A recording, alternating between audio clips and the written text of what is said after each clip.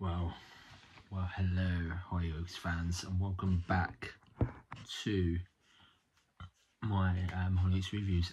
If you new around here, click the subscribe button and give the thumbs up as well, and comment down below. Tell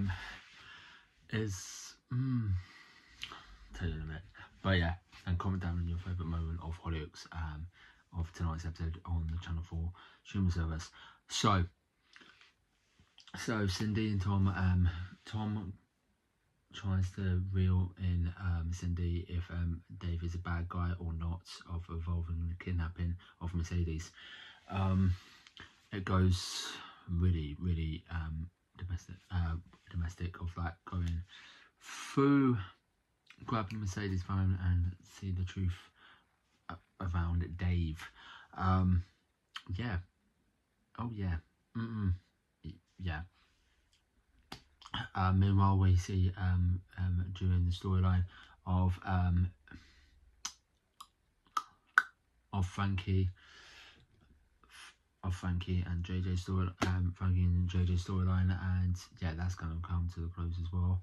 And Frankie gets a letter of she's not going to the drama school until January. So yeah, until January, and Darren gives her a hug, and it's a bit sweet. And then of course JJ,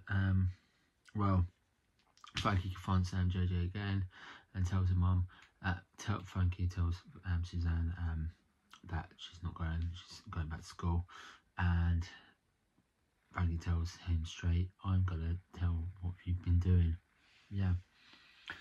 And walks off. And then of course after the lock, Frankie hears something from her bedroom, and it's JJ, and of course Darren to rescue, I don't know, Daddy Darren. I'm saying Darren.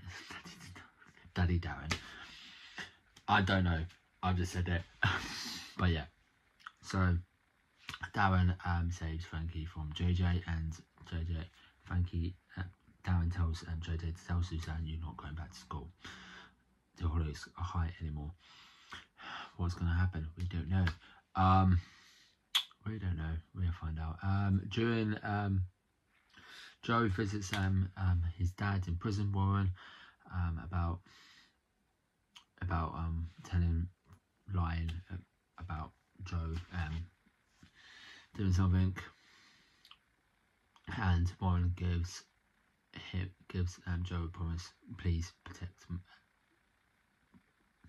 look after Merce and the kids.